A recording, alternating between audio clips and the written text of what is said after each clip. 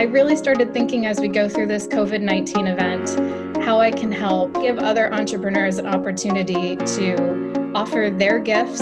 Hi everyone, this is Rochelle Rizzi of Vrai Nord, and I am here with my good friend and colleague, Dr. Sabrina Starr. Here with Tino Chow. With Rob Dubé. Here with Mark Ostash. Here with Galen Emanuel. With Drew Patrick. Here with Sarah Gillespie. Nicole Rose. Kate McRae. Mike McAllowitz. Anise Kavanaugh. Here with Gina Adams. With Steve Baker. Here with John Jan. With Robert Glazer. With Nick Cirillo. With my good friend Joe. With John Bates. Here with Megan Wessel. With my good friend Jennifer. With Sir Stephen Wilkins. Monica Coleman.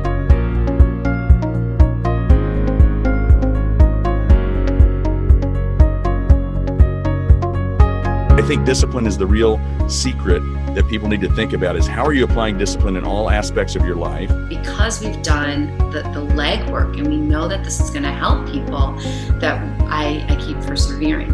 Now, as a leader, it is essential that we are providing an environment that creates safe space. Yeah, some people say, oh my gosh, my client loves me. I am having impact. How many clients do you have? I have 100. How many said that? Well, one said that. That's great for that one person, but that's not systemized impact. Impact is where it's consistent transformation. We made sure they knew that our concern with this company was to continue to have a community that takes care of one another. We can't solve it all, and there are just some things that we just kind of give up to God and say, help.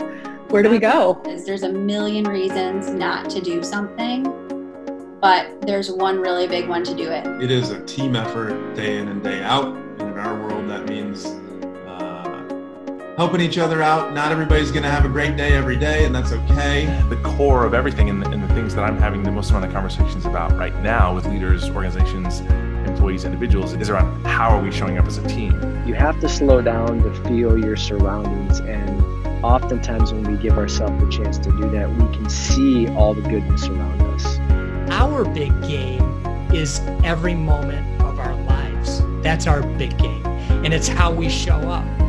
I say this internally a lot. It's like how we're in the business of helping leaders do more good, helping leaders be even better versions of themselves. The role of entrepreneur, by its very definition, comes with an embedded role that many people are just not aware of, and that is the role of capitalist.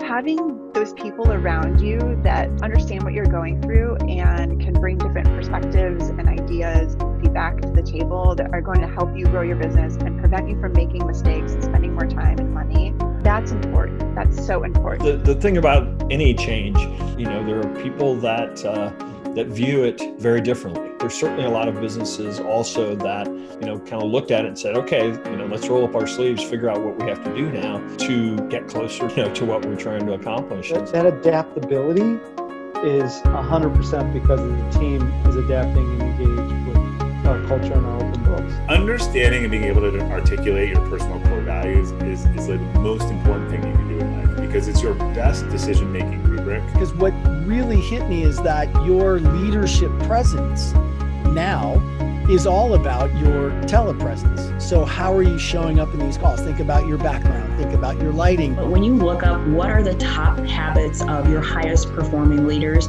exercise and fitness, nutrition are always up there, because everyone at that top level realizes that you don't get the best and most creative leader if that person is running on fumes. None of us is a human doing. We are human beings. We have interests outside of work, and work needs to support our lives. Don't forget yourself, because if you're struggling, you cannot help others. Be aware of what's going on out there, and certainly allow ourselves to feel whatever we're feeling, but to understand that this too shall pass. Nothing lasts forever, and this won't either. As I sit here recording this, we are in the first week of 2021. Here in the middle of Michigan in the United States, we have snow on the ground, and I'm bundled in warm clothes and loads of hugs from my 4 young men who continue with their virtual schooling.